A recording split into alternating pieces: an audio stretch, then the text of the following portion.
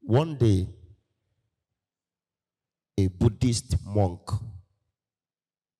approached a very poor Persian farmer and told him that any day you discover a diamond the size of your thumb, you can be so wealthy that you can even put your sons on thrones as kings. The moment this Buddhist priest told this farmer what diamond can do in his life, this farmer told the monk, where can I get this diamond? I need this diamond. I need to be so wealthy.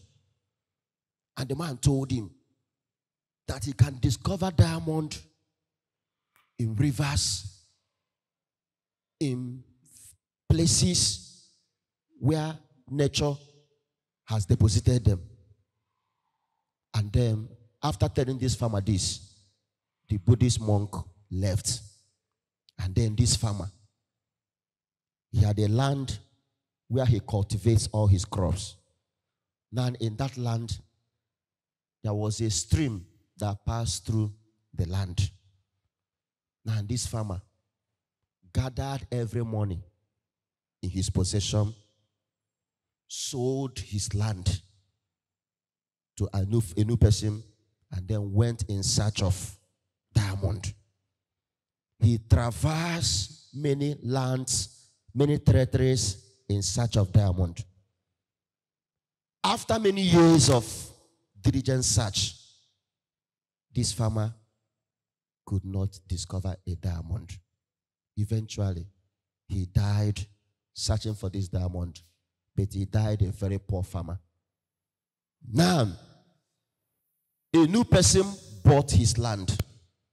And then, when that new person took possession of his land, one day, that new person took a horse to go and drink from the stream that passed through the farm that farmer who died has owned for more than 50 years.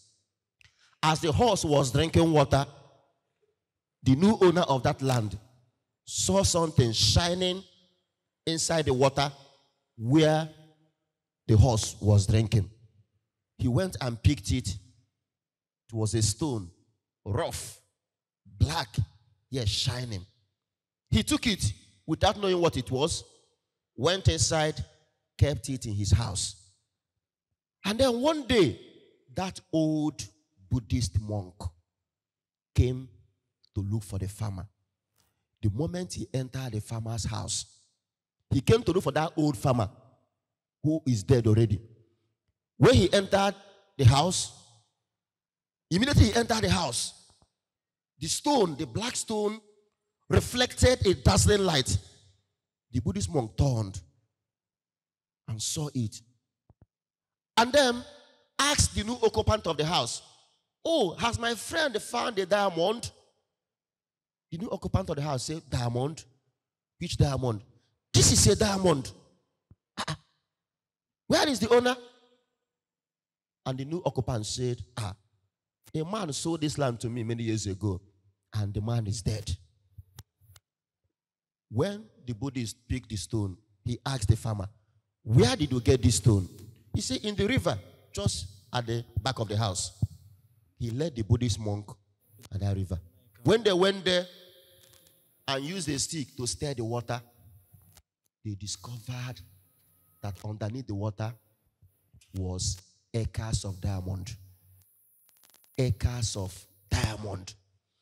And this farmer, the old farmer, had been sitting on that acres of diamond for years without knowing, and he died a poor man.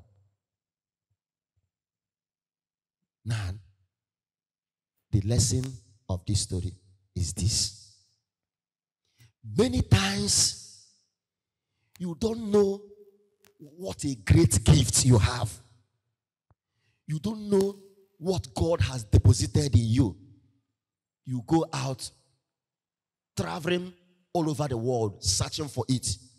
Yet, deep within you, is hidden such a powerful gift. Have you ever bothered to ask yourself, how come that people with equal opportunity, equal training, equal background, equal promises end up having different destinies?